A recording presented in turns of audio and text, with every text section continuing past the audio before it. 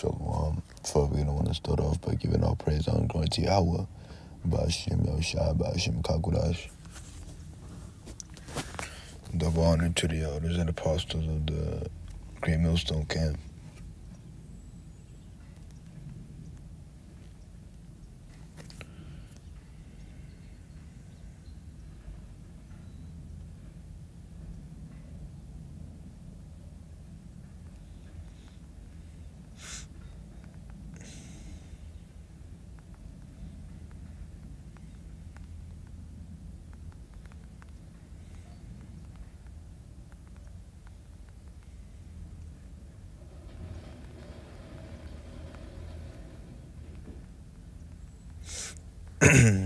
Sorry for the long pause.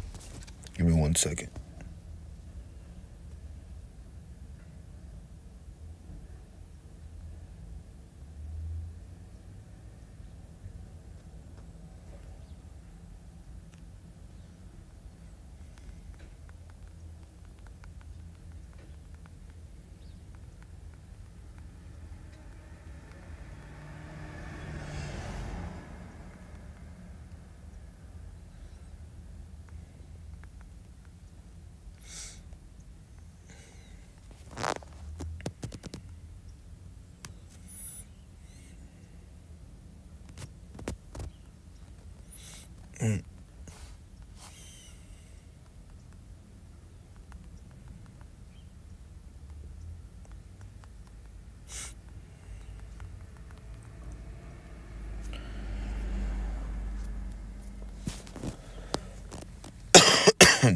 Salakia. But I've seen there's a video clip of an in-person tornado.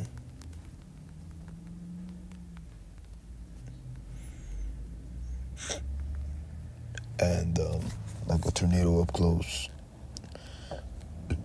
And Salakia. But in the video, it shows you the true destruction of a tornado and what a tornado does, And Lord willing, I post the clip. I'll probably just record it, like screen record it on my phone. But it's a very interesting account that posted it, and once again, Lord willing, I put it either in the beginning or the end of my photo or selected the video.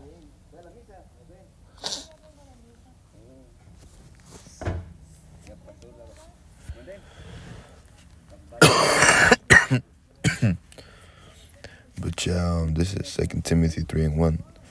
They just know that in the last days perilous times shall come.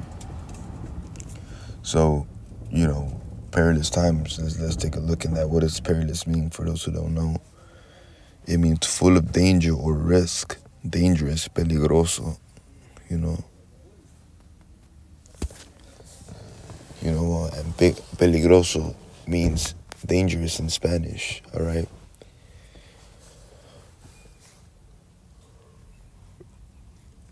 So, the last days, the tornado was fucked. The tornado was, it was just destroying everything in sight, and that's what, that's the dangers and the weather, extreme weather that the Lord is bringing upon the last days of this world. You have, there's this story of it goes, because I like listening, like stories, like people like Mr. Nightmare, if you've never seen them. Mr. Ballin is another one, they just go into, like stories about disturbing things. And, disturbing stories, like scary stories, apparently. And one of them, I believe it was, I don't know what channel it was on, but, they uncovered this story of a tornado, pretty much hitting a school. But, like, all the kids thought it was a joke until the tornado actually hit them. And it was a massive tornado. and they were lucky enough that their one little box cubicle thing, that theirs survived, because when they went outside and the tornado was done, everything was destroyed. You know, so they were lucky enough that the Lord had mercy on them.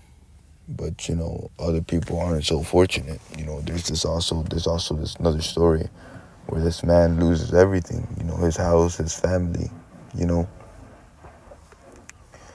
It's not easy to lose your house and your family.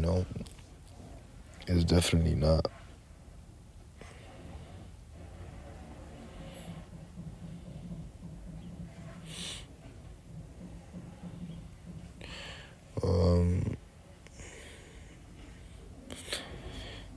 So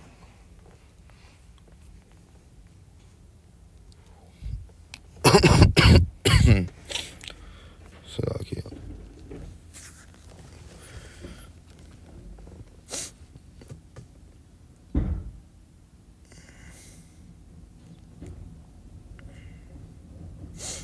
This is Nahum 1:3. The Lord Yahweh is slow to anger and great in power, and will not at all quit the wicked. The Lord Yahweh shall have his way in the whirlwind and in the storm, and the clouds are the dust of his feet.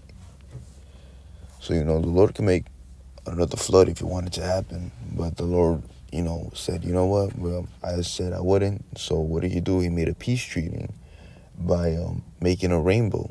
Whenever it rains, then the sun comes out, then the rainbow comes out. That's what a rainbow signifies, not this other nonsense that this world has come up with.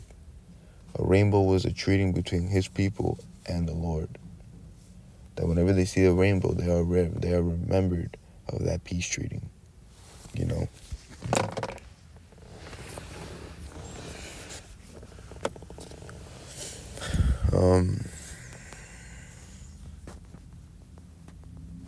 Real quick.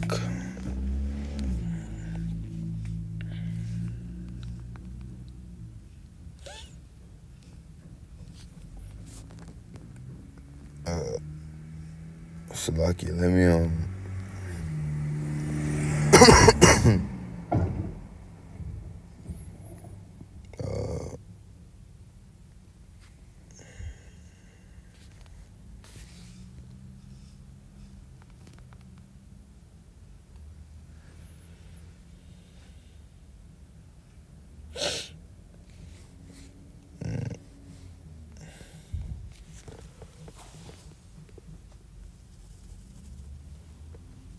give me 1 second, Baba Kasha. Salakia.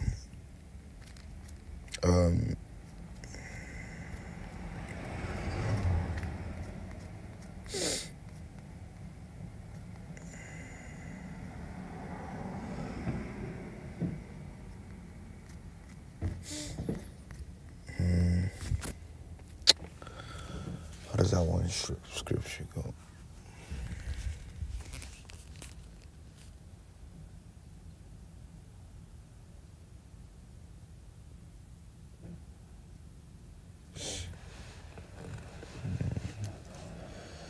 How would I forget? This is such a this was one of my favorite go-to scriptures. It's like on the tip of my tongue, but so like I have a brain fart. I had a brain fart.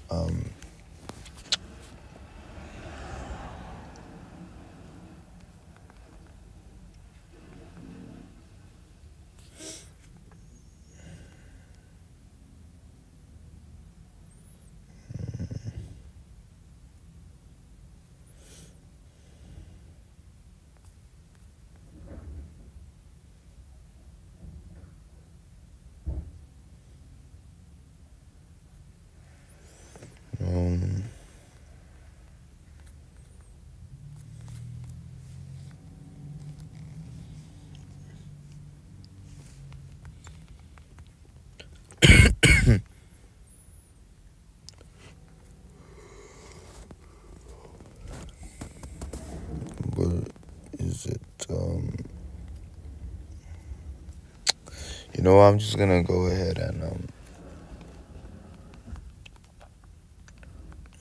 carry on with the lesson. I really wanted to get that scripture, but there's plenty of more. Psalms 148:8. Fire and hail, snow and vapor, stormy winds fulfilling his word. So the Lord will mess you up in so many ways. He bring a tornado, he can make a volcano explode. It can bring a hurricane if those coast countries, because really think about it. If you think about it, no state is really safe from any of this.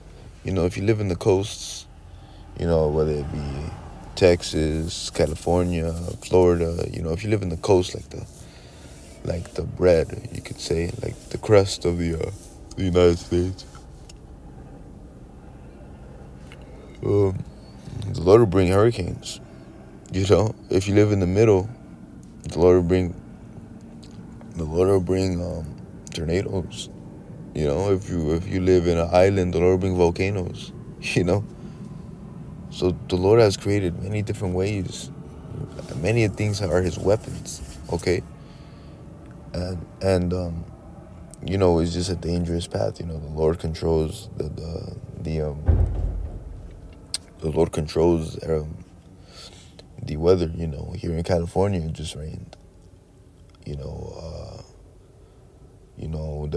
There was a hurricane in California around 3 months ago. I forget I think it's Hurricane Ian, and that shit was a mass destruction when it got here. It wasn't that bad, but it was. You can see it. You could have felt it. And there was another hurricane about a year and a half ago over there in Florida. I forget what that hurricane was called, but thankfully those brothers were all fine. And when hurricanes come, they come straight. They make like a beeline, all right? And anything that's in their way, it just destroys. So don't think you're safe just because you live in I live in New Hampshire. Ain't nothing gonna happen to me. Or I live in Massachusetts. Ain't nothing gonna happen to me. The Lord, because I used to think like that. When I was in California as a little kid, I used to think, oh, we ain't getting no tornadoes, no volcanoes, I'm fine. Nah, man, the Lord is quick to set my ass up. Get a volcano, get a hurricane. And shit, if the Lord really wanted to, the Lord could have made a volcano erupt from underneath the ocean. Old ass volcano exploded under the ocean, man, to fucking fire up everything. Don't make anything happen. Tsunami. Tsunamis are dangerous. Tsunamis are scary. That's one main thing. I'm terrified of the ocean. And tsunamis is one thing, that really scares me that the Lord could do, But that's pretty much it. Just keep. The Lord controls all these dangerous weathers. I saw this clip. I thought it would be, a very, very nice, edifying, lesson, of the whirlwinds, the storms, everything, So keep safe, Akim. And with that, I'm going to say shalom.